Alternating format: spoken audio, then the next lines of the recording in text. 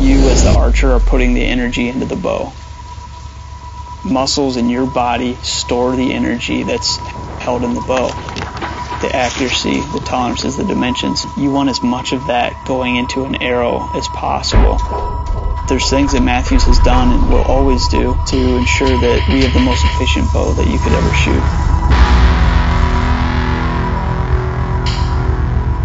Mathews as a company and as a culture, we are built to never settle for our current product. We're constantly looking at how we can make it better. It's a huge bar, very high to hit. We are our #1 competitor. We have to beat last year's bow. It doesn't just start with the design and pushing the other departments. The other departments are coming to us because they care enough to want to expand our possibilities. And the company is willing to invest in those things, willing to invest in technologies and trying things that have never been done before. We can test it, try it, fix it, and everyone in that feedback loop is passionate about that. That way you as an archer are getting as much as you can. We take what is our best we've ever done and we immediately scrap it and try to figure out how to make it better. We won't stop until we do.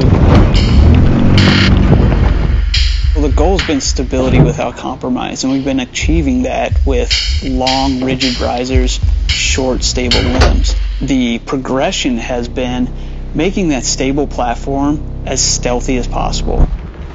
Traditionally, there's 4 limbs on a split limb bow. This bow has 8 individual limbs, and they're separated by a very thin vibration dampening rubber. The flagship technology on Phase 4 is the resistance phase damping. We are eliminating the vibration and mainly the sound right at the source. The limbs are the spot that the vibration will travel down. It's the starting point of that vibration to get into the riser.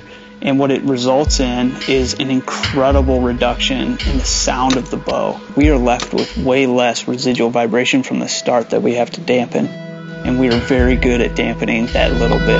The real value of resistance phase damping really shows itself when it's paired with our new bridge lock stabilizers on a fully complete setup bow. Last year, bridge lock was huge for us to completely open up the whole side of the riser, to change where the quiver mounts, where the sight mounts, and now to move that technology into stabilization. We're using the stabilizer as the connection, and that gives us more freedom to put weight in areas that's needed, which is outside, away from your riser.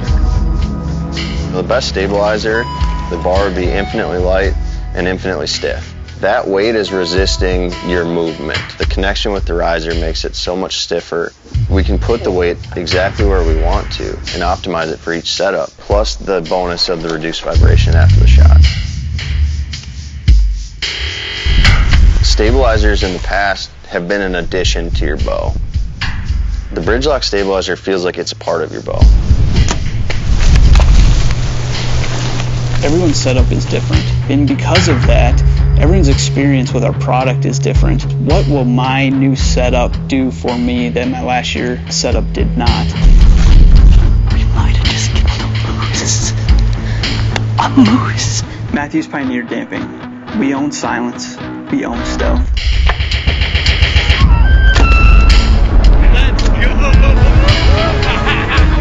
We really set out to build a system that is incredibly efficient, incredibly quiet on its own, but 2, adjustable enough to meet the demands of a bunch of different variables, sights, quivers, stabilizers. When a guy gets a bow in a shop and sets it all up, that's the first thing he does, bolts everything on. That's when he gets the first feel of what that new technology does. This is the biggest step we've taken in reducing vibration and sound since 3D damping.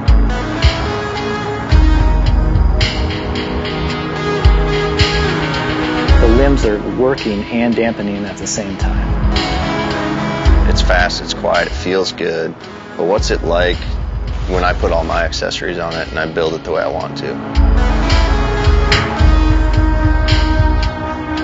The Phase 4 combined with the new bridge lock stabilizer is the best all-in-one setup we've ever built.